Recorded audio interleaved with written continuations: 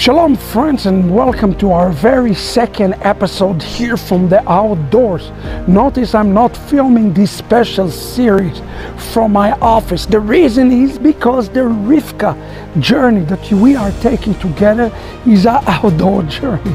It's a journey into the wilderness, and today we are here talking to you about those principles, those kingdom principles to make your remnant journey successful in these days ahead.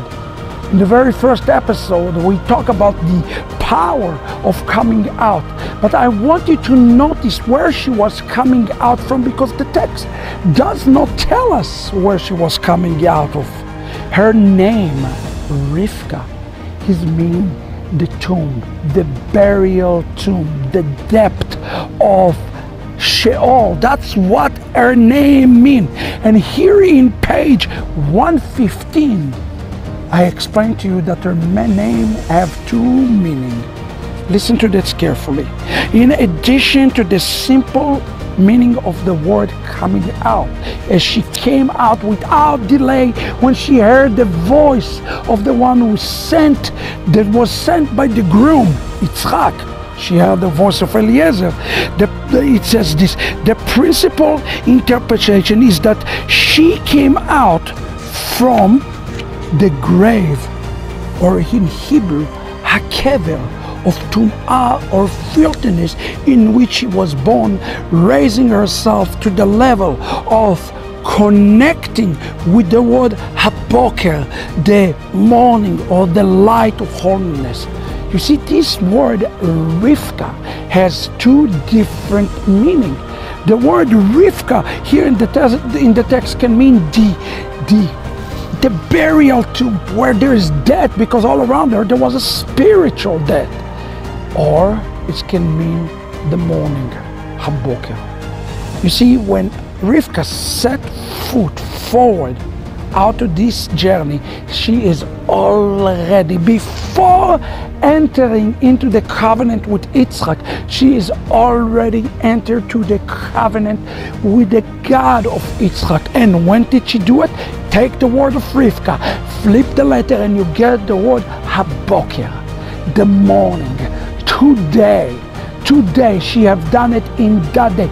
Remember that Abraham entered into this covenant with God in Genesis chapter 18, when then in Genesis chapter 22, with the binding of Isaac, it says he did it in the morning.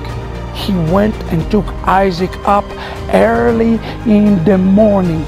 You now need to understand something, that it speaks about the demeanor of one who wants to become the remnant. He cannot wait to the afternoon. He cannot have to wait for the evening. He have to do it in the morning. Listen to this. Rebeca was assisted.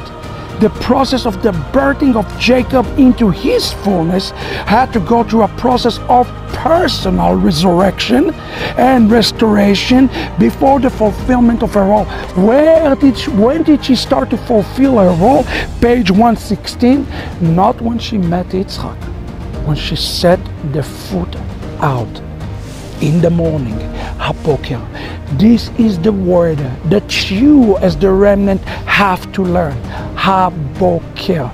Don't settle for the Kever. If you want to come out of your physical lineage, break curses, break things that pass down to you, the only way to do it is to rise up in the morning, meaning you have to be first. You have to run this race for the goal. As Paul says, I am running the race in perseverance.